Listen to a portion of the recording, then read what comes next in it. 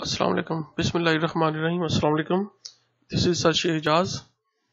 आज हम English 9th की द पोएम डैफोडिल्स जो कि यूनिट नंबर 5 है स्टार्ट करते हैं। तो लिहाजा आप अपनी बुक्स पर पेज नंबर 59 चेक करें या मेरे साथ पढ़ें, ठीक है जी।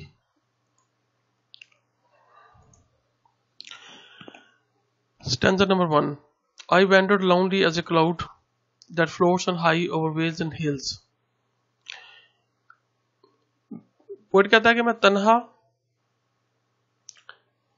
घूम रहा था या फिर रहा था, लोनली अकेला, तन्हा, एज ए क्लाउड जैसे एक कोई आवारा बादल, that floats on high over Wales and hills जो तैरता है वादियों और पहाड़ियों के ऊपर से।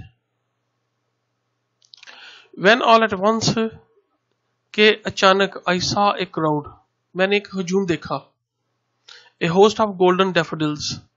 ए होस्ट मतलब ए लार्ज नंबर, बहुत ज्यादा तादाद में, गोल्डन डैफोडिल्स को यानी सुनहरी आबी नरगिस के फूलों को देखा एक जगह पर उगे हुए।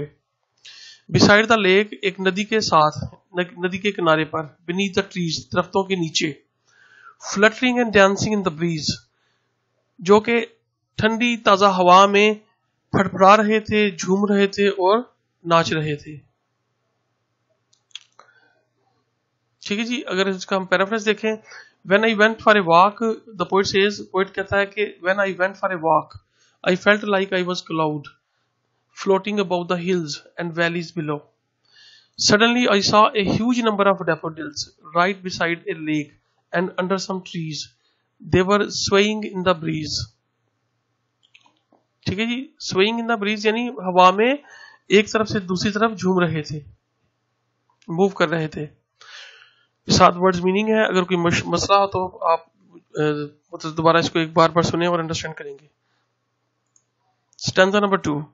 कंटिन्यूअस लगातार, एज द स्टार्स जैसे तारे, दैट शाइन जो चमकते हैं, टिमटिमाते हैं, and twinkle on the milky way, milky way Kahkashan, twinkle टिमटिमाना। लगातार उगे हुए थे जैसे कि तारे चमकते हैं आसमान पर, एंड ट्विंकल और टिमटिमाते हैं ऑन द मिल्की वे अपनी कहकशां में।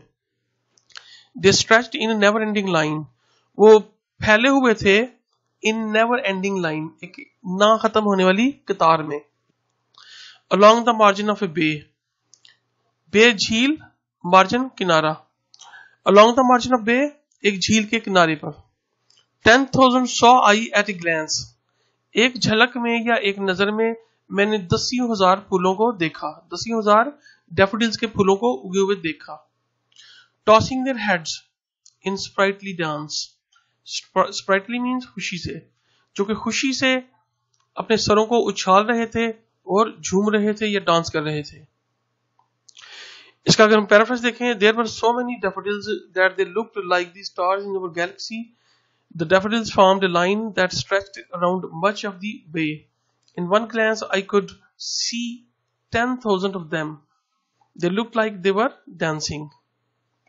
ठीक है बेटा, ये बिल्कुल इजी पोएम है, इसको अंडरस्टैंड करें, कोई मुश्किल नहीं है इसमें, ठीक है। और ये पैराफ्रेज आपके काम आएगा जब आप स्टैंजा वगैरह हल करेंगे। Stanza number 3। The waves beside them danced but they आउटडिड the sparkling waves in Glee. The waves यानी नदी की लहरें, बिसाइड देम उनके साथ, डांस्ड वो भी झूम रही थी, नाच रही थी, बट दे आउटडिड लेकिन उन्होंने पीछे छोड़ दिया, the sparkling waves in Glee यानी डैफोडिल्स के जो फूल थे इतने ज्यादा खुशबू नजर आ रहे थे कि इवन के नदी की जो चमकती हुई जो लहरें हैं वो भी उनके सामने मांग पड़ जाती हैं। ठीक है जी। ए poet could not but be gay, एक पोएट को और क्या चाहिए खुश होने के अलावा जब उसका ऐसे खूबसूरत सीन से, मंजर से वास्ता पड़ जाए। गेम इन हैप्पी, खुश, इन सच अ जोकन कंपनी, ऐसी पुरमुसरत या पुरजोश साथ में। अगर पोएट का इतना खूबसूरत साथ हो तो पोएट खुश हुए बगैर नहीं रहेगा। आई gazed and gazed but little thought, मैं उनको देखता रहा। गेज का मतलब टिक बांध के देखना, गौर से किसी चीज को या शौक के साथ देखना। बट लिटिल थॉट लेकिन बहुत ही ये मैंने सोचा ही नहीं कि what wealth the show to me had brought, कि ये जो नजारा है मेरे लिए क्या खुशी लेकर आया है। यानी पोएट ने उस वक्त रियलाइज नहीं किया कि ये जो नजारा इस वक्त वो एक्सपीरियंस कर रहा है ये इसके लिए कितनी बड़ी वेल्थ लाएगा आज जब वो कभी जिंदगी में उनके बारे में सोचेगा अकेले। अगर हम इसकी पैराग्राफ की पैराफ्रेज की तरफ जाएं तो देखते हैं, the waves in the bay also seem to dance but the daffodils looked happier, a poet couldn't avoid being happy in such a circumstances. I did a great deal of gazing but didn't fully appreciate the moment at the time. I hope you understand this paragraph, this stanza also. Stanza number 4 and last. For oft when on my couch I lie. ये oft जो है ना ये short है often का।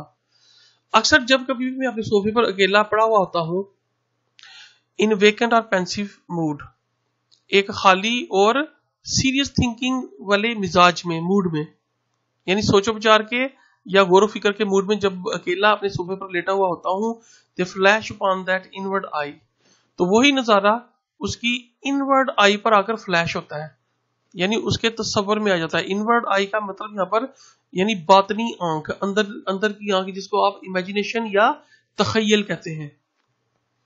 ठीक है जी।